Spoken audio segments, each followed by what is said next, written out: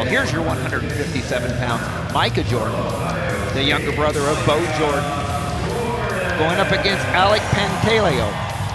And these guys have met before, but here's how they got here. You take a look at that big fall that Jordan was able to get against Kemmerer, and it's pretty much a tight match at that point in time, really early. There wasn't much scoring at that point, but big fall really set the semifinals on fire. And then Pantaleo, of course, getting the forfeit. Jason Knoll forfeiting down to 6th place. And actually, Kemmerer did the same thing. Michael Kemmerer forfeited down to 6th place as well. So we'll have 2 6th place finishers in the championships and no 5th place finishers. There you go. And Micah Jordan out of St. Paris, Ohio, St. Paris Graham High School, coached by his dad, Jeff. Powerhouse high school program up against Alec Pantaleo, the redshirt junior out of Canton, Michigan, Canton High School. They've met twice this year.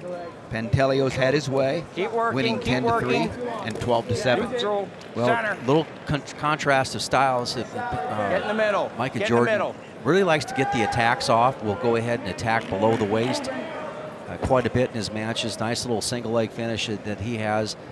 Pantaleo will hold position a little bit more, and if you make a bad shot on him, he's got an excellent whip over, and he's got a beautiful double leg as well.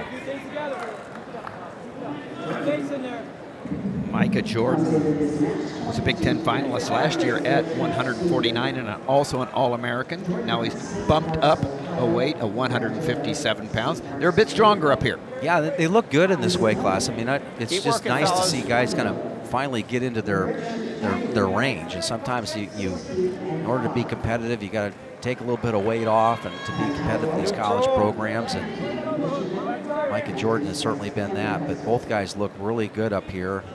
This would be nice if you could move up as your body gets bigger. Nice to have that luxury. But these teams that they represent are so darn tough. I mean, you got somebody up in front of you that, hey, well, I guess I got to go back down to weight. So. Pantaleo also, as you said, was an All-American at 149, but 2 years ago, and redshirted last year. 3rd in the Big Tens 2 years ago, 6th in the NCAAs. So it's Pantaleo, difficult to get out of that head-hands defense, good square stance. You can see a little bit more motion. Watch the face, from gentlemen. him. I look for him when he gets active with his hands, he starts shooting. There's that near arm far leg. Nice little counter shot there by Pantaleo. Coming up in the over-under position, both guys. I don't think either one of these guys really wants to be in this position.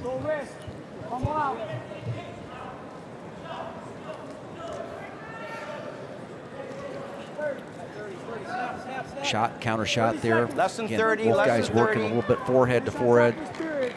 What I like to see from both of them, they're not getting tied up ear to ear. The temptation is to go ahead and get ear to ear where both guys are just really working upper body, but they're a little bit less likely to do that. Micah Jordan with a sudden pin against Kemmerer last night to just a stunning pin for Jordan coming into the finals. We're looking at 140 or 157 pounds right now. The 141-pound place winners and qualifiers right there on your screen. Lee from Penn State 3rd, all the way down to Deal from Maryland 8th. They're your top 8 qualifiers and place winners here at the Big Ten Championships. On their way to the NCAAs.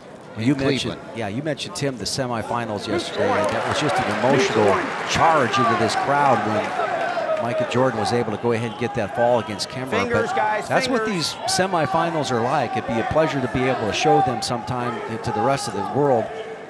You know, but it's so cool because it's just the type of wrestling that you're going to see in the quarterfinals and the national tournament, and maybe even more so because the intensity of the rivalries and the relationships and things that go on, you know, between the corners.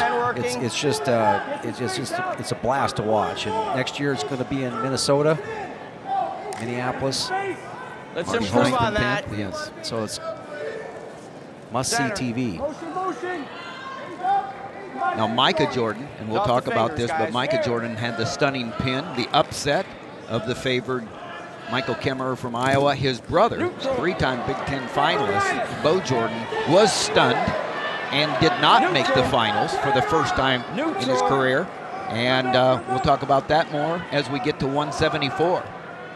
Jordan brothers hoping to get in the finals together. It didn't happen. 46 guys. Boy, the high highs and the low lows that the Jordan family experienced yesterday in a very short period of time was amazing. Get out of the face. We'll talk about this later too, but Bo Jordan reacting with such class as you expect, because that's the way most of the time it is in this sport. Oh, hey, a week and a half from now, I mean, that match means nothing. Nice job by Pantaleo getting on the leg. 22 seconds left. Good job of getting to the far ankle. He collects the 2 points there. If he can stay in the top position. And he's a good rider, Pantaleo, but what he just accomplished there is what he's been working for the entire time, Jim, to get that low shot and execute for the takedown. And a good job of staying in the top position. He understood how important that was for the strategy of this match. And this Michigan crowd has been active all tournament, had a lot to cheer about. Greg takes down. Joe McFarland, the head coach, 19th year at Michigan. He was a 4-time All-American, 2-time Big Ten champion, and he won the Big Ten championship right here at Michigan State. State set. Cover Michigan. You're looking at him there, the Silver Fox. In 1984, I said too, he was a Big Ten champion, and he won it right here at Michigan State in 1984. Another coach, head coach of a Big Ten team, won a Big Ten championship that year, Dwayne Goldman for Indiana. Silver Fox is the man. Yeah. I don't know anybody that doesn't like the Silver Fox. He's just a great guy, a lot of fun. See Josh Torello, one of his, he's got a solid assistant coaching staff there working with him out in Michigan. Great facilities, and they've been really put together a competitive team this year. 144. 2 of the red shirts from last year, Pantaleo and Kuhn, in the finals of the Big Ten. That's the way they planned it, you know?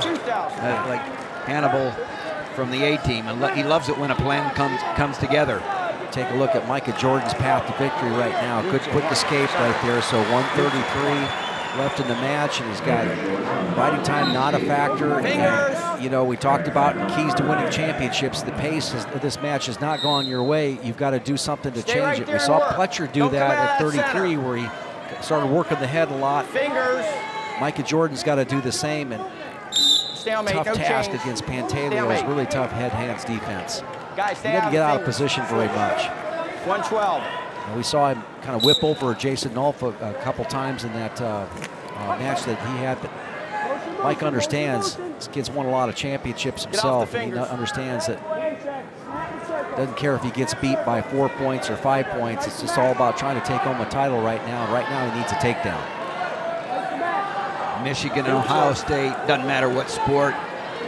It's heated rivalry all the time. We're going to end the day with one of those big Michigan-Ohio State rivalries between the Olympic champion Kyle Snyder and Adam Kuhn. Jordan cannot get tied up in here very much. He's got to keep on moving him out.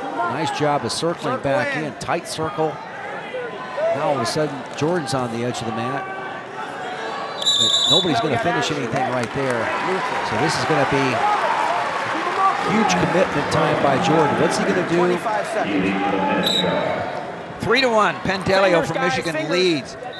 Jordan needs a takedown late here in the third period to take it to sudden victory. Got to go left, go right, go low, snap down. But not straightforward. Yeah, and that's where Pantaleo is really, boy, jumped on a shot of his own right there. That's well done. Keeping Jordan off balance. Well done. And right up the road from Ann Arbor, Alec Pantaleo, Michigan's second Big Ten champion of the tournament at 157 pounds. He's your champion.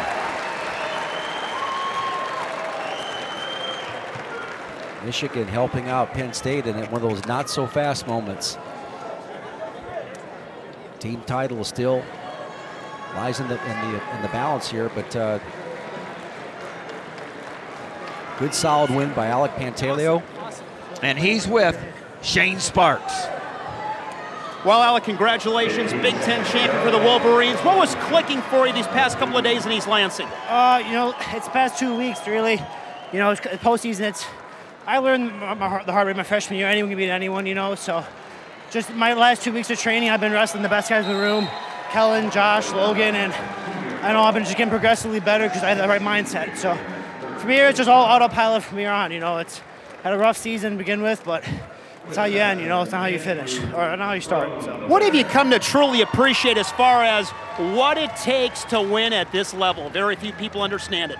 Well, you know, it's just when you surround yourself with higher level people, you just moved there. You know, it's like, I haven't noticed a difference just because I surround myself with 4-time Big Ten champs and, you know, like national finalists, national champs. So for this is all just like autopilot for me. You know, I mean, we had simulation days the other day and I was literally wrestling Kellen to Josh, you know, like to Logan. Those are the best guys in the nation. So anyone I wrestle out here is not as good as those guys, you know, so.